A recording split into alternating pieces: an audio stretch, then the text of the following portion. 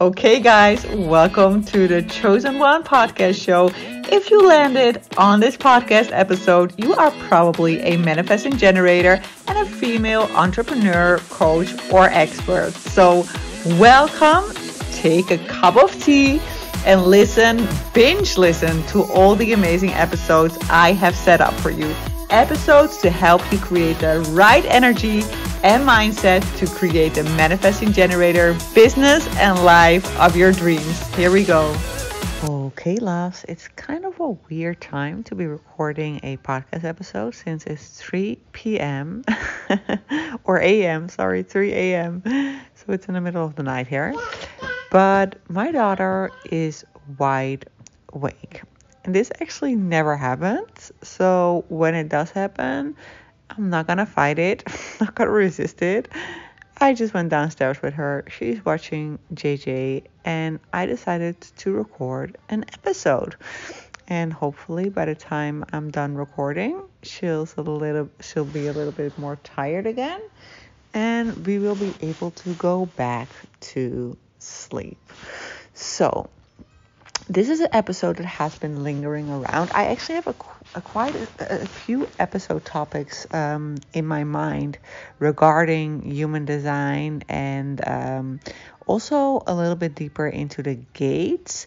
But I want to start off with this one episode where I want to share my biggest takeaways from a recent human design reading I had with a beautiful aligned projector sister.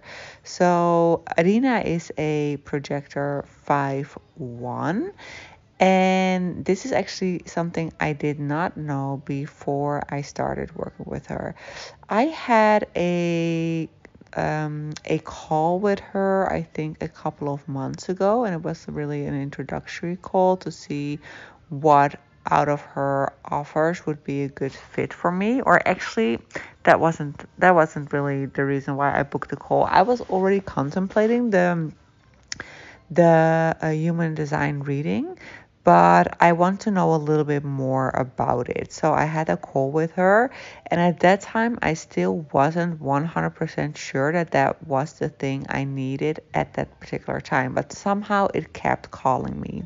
I had an amazing call with her, and weeks after that, I sort of came across a couple of more human design coaches. One was a manifesting generator 1-3, and then the other one was a projector 1-3.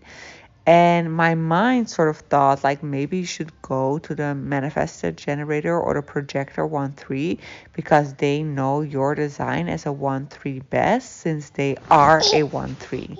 But somehow Adina kept being on my mind, and I kept feeling like, no, you need to go with her. And one thing I loved about Adina's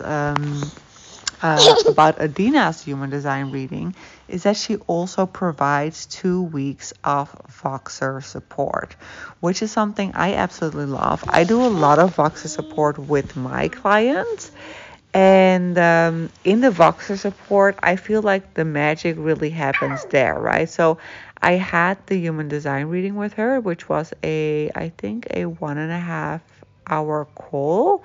So she gave me the human design reading.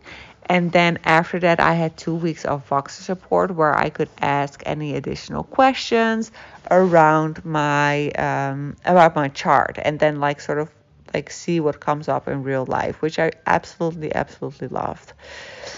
So my biggest takeaway from that human design reading, I guess the first one was that she really spoke about my gate of the Huntress. I don't know by heart right now which gate that is, but there is a gate in my human design chart which is called the gate of the Huntress. I actually already knew I had that gate because in the time that I really dove deep into my Jinkies profile, I also discovered that specific gate. And at that time, I remember that it really spoke to me because I was like, ooh, that is interesting because that really sums up my life, right? So a big thing for me in my life is that I always have to wait for the right timing. So, as you guys have known by now, probably, is that I have been feeling that the energy of our child for a very long time before we even conceived her. And I think I have had dreams of her since I was like 16 or 17 years old. It actually started since I started dating my husband. We've been together for ages. And I always knew that this child was going to come. But I had to wait and wait and wait and wait and wait. And I had to wait until my husband was at a point that like he was like, yes, okay, now it's time, right?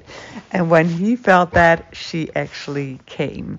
But that took a lot of Huntress energy to like postpone and not push and initiate and try to force the hunt, so to speak, into reality. Well, this is like a personal, like an example from my personal life. Hey, what the heck are you doing climbing on the couch? But I also really started noticing this in my business, right? So I have noticed in my business that I am like the Huntress gate in essence is that you are the Huntress, right? So imagine like if you have the Huntress gate in your chart, I will actually like link the number of that chart of that gate. I will link that in the description of this podcast episode. So if you're curious what that specific number is, you can go and to the description of this podcast episode and you will find the specific gate number. But because I have to look it up, I don't know by heart. But the Hunter's Gate, imagine yourself standing on or like living on a field or in a woods, right? I always envision it like that. I see this woods and then there is this open field in the wood. And I'm like living there and I have my my gun, which sounds a little bit mean, but it's like not mean. It's a gun with love, okay, with love bullets.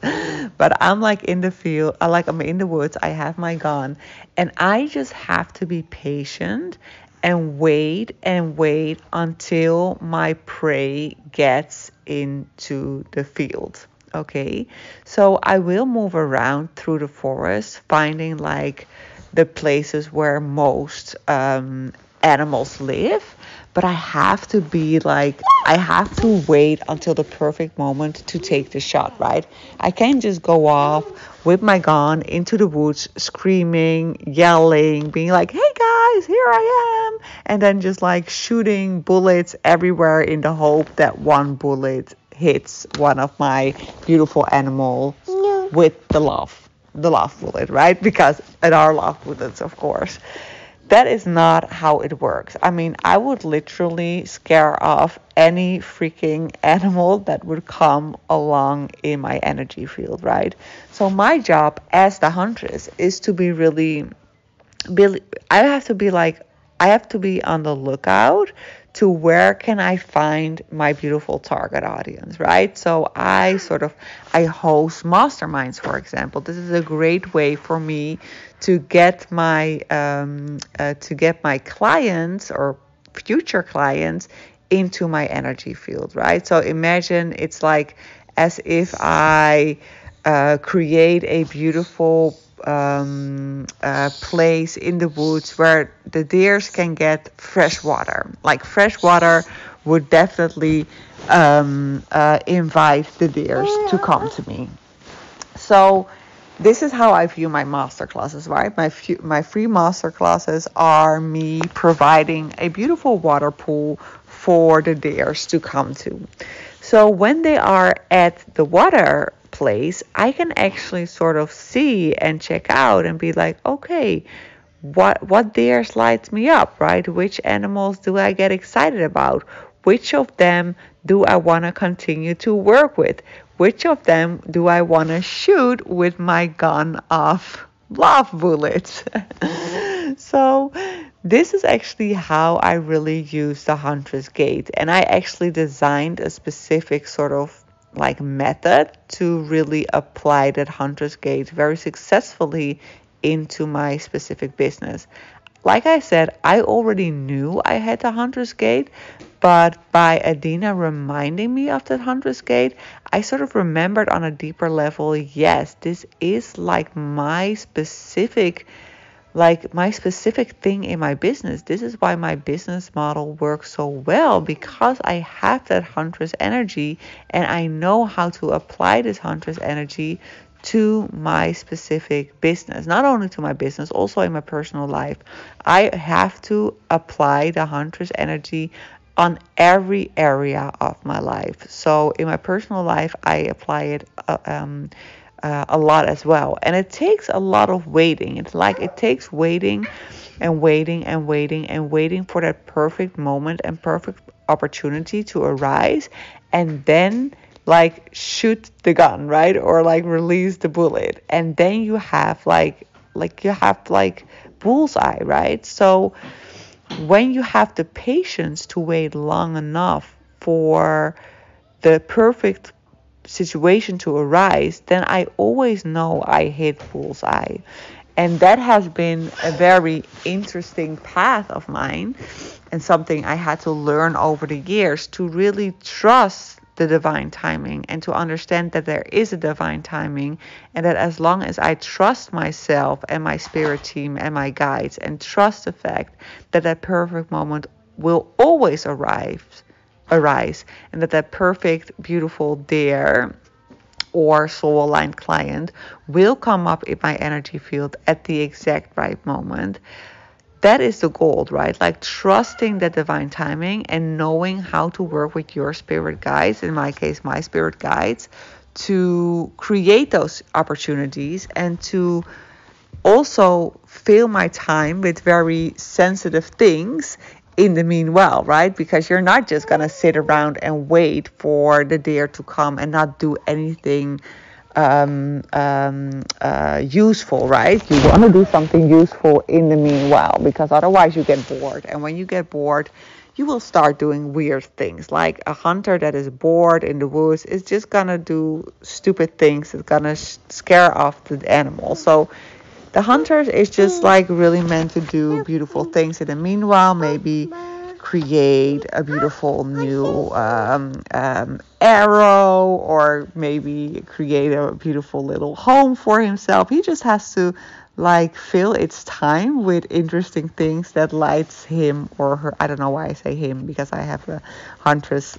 I have this male association with it, but he just has to fill its time with things that excites him, and then just wait for the perfect opportunity. So that was one of my biggest takeaways, like Adina reminding me of that Huntress gate.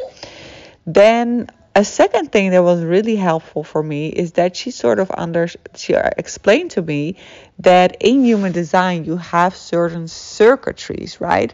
So if you look at your design, if you look at your complete design, you will see that unless you're a projector or a reflector, but we are manifesting generators, you will see that you have certain gates connected to each other. So if you have a line connecting from one gate to another and it's filled, like it's colored in, that's a connected gate.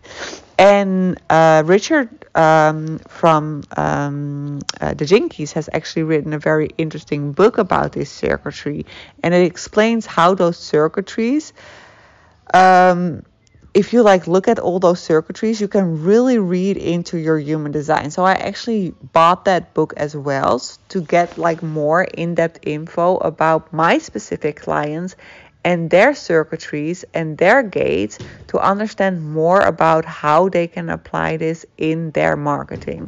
So that was very useful for me in the regards of becoming a better coach, right? It actually gave me another tool to become a better coach to my specific clients.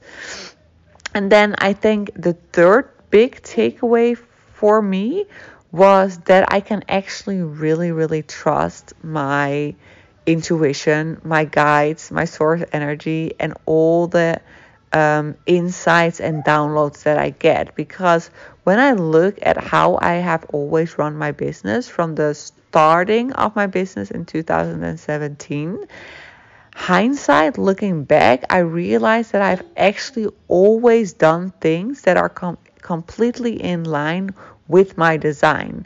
And back then, I didn't know anything about human design, but I've always like intuitively knew like this is the right thing for me. And I think this is something that you probably will find out as well if you would book a human design reading. That you find out like, hey, interesting. When I look back at my life, I've already done so many things that were in line with who I am.